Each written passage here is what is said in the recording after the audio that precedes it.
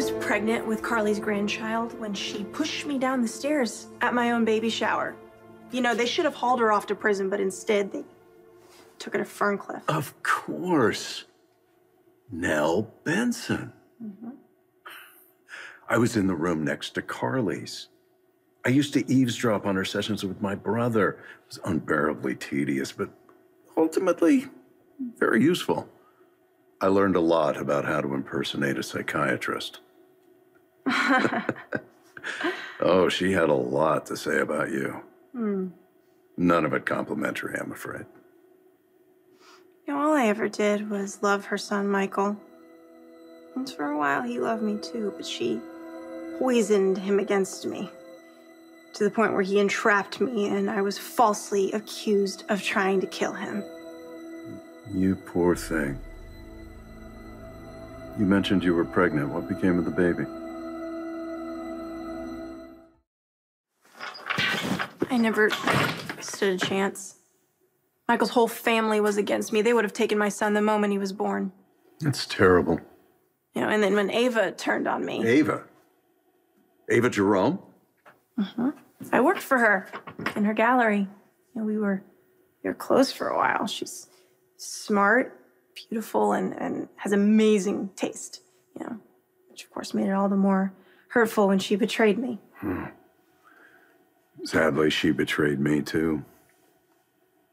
Ava. She's like a falcon living among pigeons. A hunter trying to deny her nature. You know, if she would embrace her gifts, she could be free and fearless. I tried to show her, but in the end, she turned on me. You must hate her. Oh, I could never hate Ava. Never. Terrible feeling, isn't it? Being trapped in here, knowing the people on the outside who look down on you, who treated you like you were defective, they're out there telling themselves that they won. Humiliation is the least of it. The people who did this to me literally took a piece of me. Your hand? Worse. They drugged me, forged my consent, and stole one of my organs. Not your kidney. Yes. Why? See for yourself. My kidney was stolen too. Carly only cares about her daughter.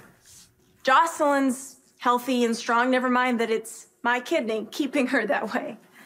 You know, she has no gratitude, no loyalty. She's the worst kind of user. That's how these people operate. Hiding behind the respectability that's been bought and paid for while they use the rest of us for spare parts. Still, something about this doesn't just feel like a coincidence. What do you mean? Both of us here. Robbed of our freedom. Robbed of a kidney. It's like fate brought us here. As if we're supposed to help each other.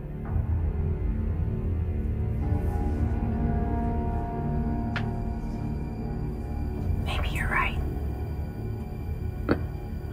I have a sense for these things. And I sense that we're going to be very important to one another.